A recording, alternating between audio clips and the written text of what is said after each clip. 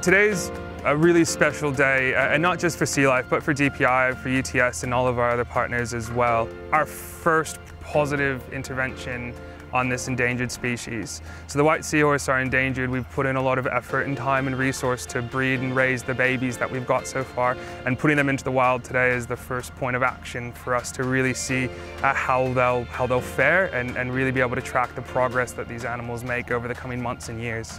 So today we're going to release about 90 baby seahorses, and we're going to release them in 2 locations. We're going to put half of them on the net, and we're going to put half of them on the seahorse hotels. But when we release them, it's going to be very delicate. I want to make sure that the babies go inside the hotels so they can't be eaten by the predators, because there's a lot of fish out there would love to eat these seahorses. And same as when we put them on the net, we're going to make sure they attach to the net and they can hide straight away so they can't be eaten by predators. They've all been individually tagged with colour markings so we can see who they are. And now the most important bit is we're going to do a monitoring program to see how well they go in the wild. We want to make sure that this project is successful by seeing these babies regularly, and hopefully in a couple of months' time we'll see them breeding, which is then enhancing the local populations of the white seahorse. This is a really important project for LIFE Sydney Aquarium because of the conservation element to it.